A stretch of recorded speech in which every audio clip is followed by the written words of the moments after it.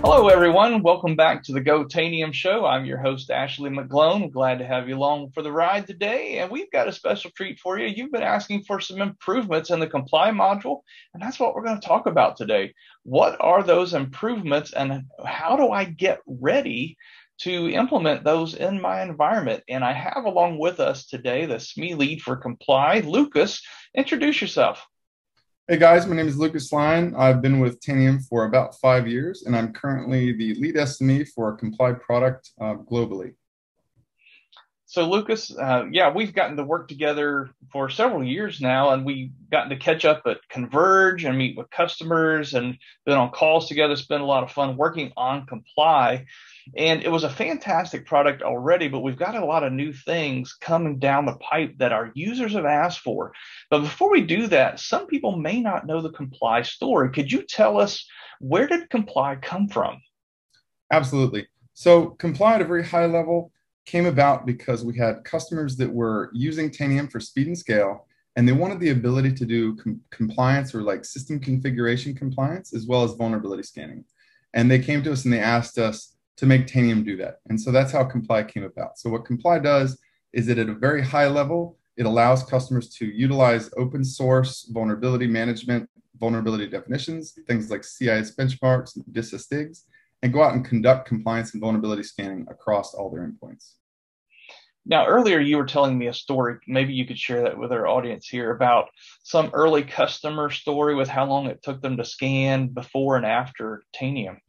Yeah, absolutely. So, we had one customer, and they were talking about, their whole remediation cycle would maybe take 2 weeks to a month, right? Because when they scanned their environment, they had to schedule a scan for this region, schedule a scan for this region, schedule a scan for this region. And they didn't have to go and spend a lot of time actually validating, did the scans actually happen on these endpoints? That's one of the things that Comply effectively eliminates because, today we can do scans across 100,000, 200,000, 300,000 endpoints and more, and have those scans be done in a matter of minutes versus days or weeks. Man, that's the Tanium story all up. So we've got a number of steps we're taking to get to Comply 3.0. Right now in production, we have release 2.9. Could you tell us, what are we going to get in the current release of 2.9, and what are the prerequisites there? So Comply 2.9 is kind of the first phased step towards what we're calling Comply 3. And Comply 2.9 changes are really about addressing, data consistency and making Comply be able to get data faster. And the way that we do that is we leverage what's called Tanium Data Service, right? And so in the past, Comply would go out and we would issue Tanium questions and we would gather that data, and that data would be used to populate a report. And that's fine and it worked. But when we scale up and when we look at how can we get faster, how can we make data more consistent, what we found is that if we use something like Tanium Data Service, which goes out and via something called continuous harvesting, grabs data from the endpoints constantly, right? Like every 10 minutes, every 15 minutes. And then when the module needs to display that data, we don't have to go out to the endpoints. We just go straight to Tanium Data Service, and we can populate all of the reports with the latest data from the endpoints. And that's a huge change. And it's our first step, moving towards what we call Comply 3. That is a huge change. And as we know with Tanium 7.4 and all the new innovations we put into there in the platform itself, and particularly the Interact module, is how you get that Tanium data service. So one thing we want you to be aware of today is that as you're getting ready to put Comply 2.9 in your environment, you want to have a conversation with your account team because there are some additional specifications for the module server specifically, because we are going to be hitting it a little harder now with the Tanium data service, which is going out there and collecting this data. It does it gracefully from the endpoints. Again, that's our whole thing, is about minimizing impact to the endpoints. But what we're doing is that real-time ongoing data collection and just caching a little bit of it so that when you go load those complied reports, they don't don't sit there and spin for a few seconds, right? So now it just comes right up. And particularly in a global environment where you've got machines that aren't always online all the time, now you're going to have all that data right there. So make sure you go read the release notes at kb.tanium.com. You should be doing that for any module that you upgrade, right? But pay attention to those because Comply 2.9 is going to require Interact 2.6. And Interact 2.6 is what has this new improvement to the Tanium data service in the background for that cache. It's going to put a little more load on your module server. So whether you're running a Windows module server or an OVA, a virtual appliance or an appliance, just want to double check those specs before you go straight into Interact 2.6 and Comply 2.9. So as we've talked about this, getting ready for the call, Lucas, you said that this is all getting ready for Comply 2.10. So what's coming in that release?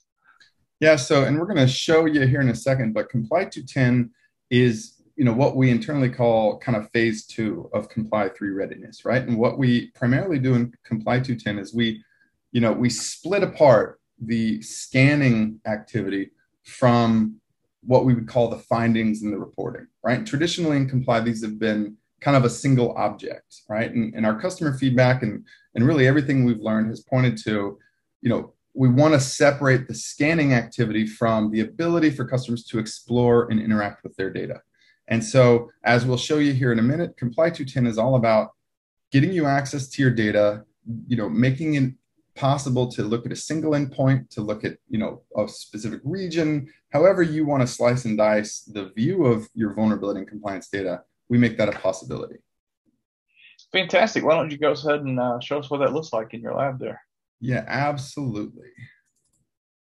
So just want to confirm that we can see the screen here. I think so. Yep. Yeah, so what we're looking at here is Comply 2.10. And Comply 2.10, again, what we really change initially here, is we've separated what we call assessments from the report or the findings. And right, so you still have your traditional scans, which we now call assessments. And one of the important things about Comply 2.10 is when you upgrade to Comply 2.10, we're not going to break or change any of what you're doing today, right? We're going to make sure that all of your existing, saved questions, all of your existing connections, anything you have set up to get vulnerability and compliance data out to a data warehouse or anything like that, we're not going to change how that functions, right? So you'll still see an assessment hash. You'll still have the ability to export data from this page to the traditional Comply reports. And so all of that, it changes, but it doesn't break any of your existing stuff. And the reason that we separate this out is because now we can go and look at something called findings.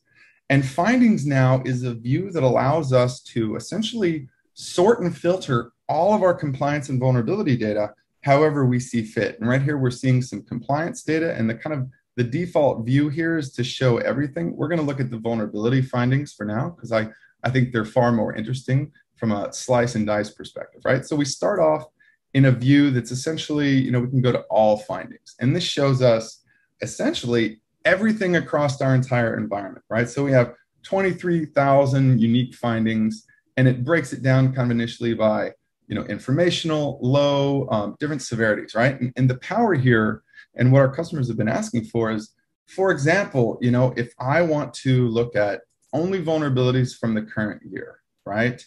And let's say I'm really interested right now in vulnerabilities that are between this certain this certain severity.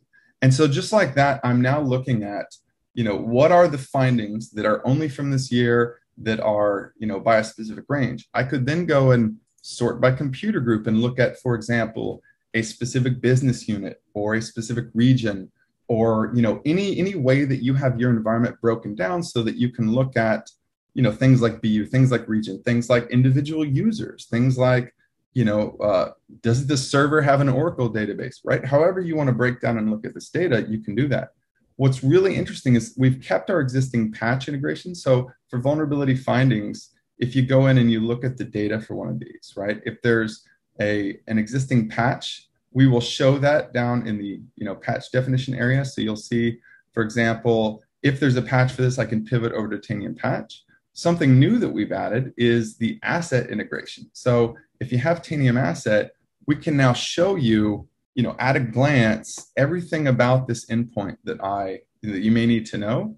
And again, this is about presenting this data in such a way that, our customers, if they need to, can even go, for example, and look at this data for an individual endpoint, right? So I can go and look at this, and I can say, I just need a quick report for an individual endpoint. And now I have that, right? So I've done all this filtering. And then the way this works is I can then save that as a report, right? So if I were to click save as here and end up with one of these reports, a report now in Comply 210 and ongoing is really just a collection of this data, right? So I have Windows Workstation vulnerabilities here. And something that's also new that we haven't been able to do in the past is we can now, let's say I create this report, but then I need to make a change, right? Maybe I really didn't want to include one of these years. You'll note that it changes here, and I can now save this as a new report. I can save this, the existing report, or if I made a mistake, I can actually just revert this, right? And so this is the really big change. There's one more change that I want to talk about that's actually in Comply 2.9 now. And that change is, an additional way to prevent impact for extremely resource constrained machines. For example, VDI systems and, very low resource machines like medical equipment, ATM, stuff like that. And I'll show that to you briefly. So historically, we've had default settings with Comply where we only ever used a single CPU and 768 megs of RAM. And that has effectively, across 99% of machines, eliminated any impact whatsoever. So that means you can run a vulnerability scan. Someone could be on their workstation working on their email or what have you, and they don't even know a scan's occurring. However, what we've recently added is what we call low resource mode. And that actually allows you to define a specific percentage of a single CPU and to go down as low as 256 megs of RAM. And again, this isn't for all computers. This is really intended for extremely resource constrained machines, appliances, things like that. Anything that supports the Tanium client today can use this capability. And so those are just a couple of the primary takeaways that we're introducing with the Comply 210 preview release, right? The ability to interact and explore all of your data. Wow. I mean, every IT administrator is, especially if you're in the workspace end user computing side, you're always worried about impact to the endpoint. So not only are we able to reduce that even further, now we have this amazing level of flexibility in the data. I mean, this is just phenomenal. It really is a night and day difference from absolutely what we had before. Wow. Yep. So I'll stop there and, we can talk about this some more. But yeah, we're really excited about it. This is already out. We have several customers doing what we call a preview. So, at least I'd say 35, 40 of our customers are out there previewing this release now. It's available to, other existing customers. So if you're interested, you can talk to your account team. We can, maybe get you in there and you can get that in your lab and kind of start plugging away and providing us feedback. That's what we're interested in right now, is feedback to make the product even better. Fantastic. And speaking of feedback, there's more customer feedback being implemented right now. Tell us about what's coming after 210. Absolutely. So what we're doing right now is we're calling the 210 preview release. And the reason we're doing this is because we want, a large handful of our customers to get into 210 right now and start delivering feedback like what works, what doesn't work, what else do we need to change, what tweaks do we need to make. And then we're planning on going GA. We're targeting late May, early June for the Comply 210 GA release. The thing that we're going to be adding between now and then is a completely new export capability, right? One of the things that our customers have been most interested in is, how do I take all this data once I've tuned it and kind of curated it? How do I get it out to Splunk? How do I get it out to a data warehouse and start leveraging that technology with all my other security platform information to make decisions, right? And so the thing that we'll be adding for GA is a brand new, completely rebuilt from the ground up, export capability. And that'll be to export to a file. There'll be a push button so that you can generate a new connection and, schedule that data export. And so that's the big thing between now and GA. And then beyond that, we're looking at remote scanning, right? We're looking at client extensions. So we want to improve the scheduling on the endpoint, have things like blackout windows, have the ability to, kind of automatically follow the sun and scan according to the endpoint's local time zone, things like that. It gives us greater control over the data on the endpoint. Well, that's fantastic. I mean, that's really what Tanium does. That's always been our messaging. We listen to our customers, just like we listen to the need for this compliance scanning ability in real time. Over and over, customers have told us that. I've heard customers tell me that When we're scanning with our other tools, we would have to tell the network team, hey, we need the network this week. And Absolutely. so Yeah. they would just crush the network for a week. But Tanium doesn't do that when they do the scans. And so now we're just continuing to iterate on that customer feedback cycle. So I've got a quick summary here. Lucas, thank you for showing us what's coming. So just a recap for you. So right now, 2.9 is already there. Remember, just be careful to review those, the kb.tanium.com on the release notes for Interact 2.6 and your module server. So this is going to give you that faster reporting using TDS, the better offline machine reporting, all of that. And then 2.10 is coming right on the heels of that very soon here with your findings, assessments, and reports. And then we've got the improved export, which is phenomenal. That's something that I've heard from customers a lot is I want to have a more flexible way to get this data out, and that is coming soon. And then in 3.0, we've got these remote authenticated scans, another big ask that people have had for a long time. So that's all coming very soon here from Tanium Comply. So finally, this show is all about preparing for these things.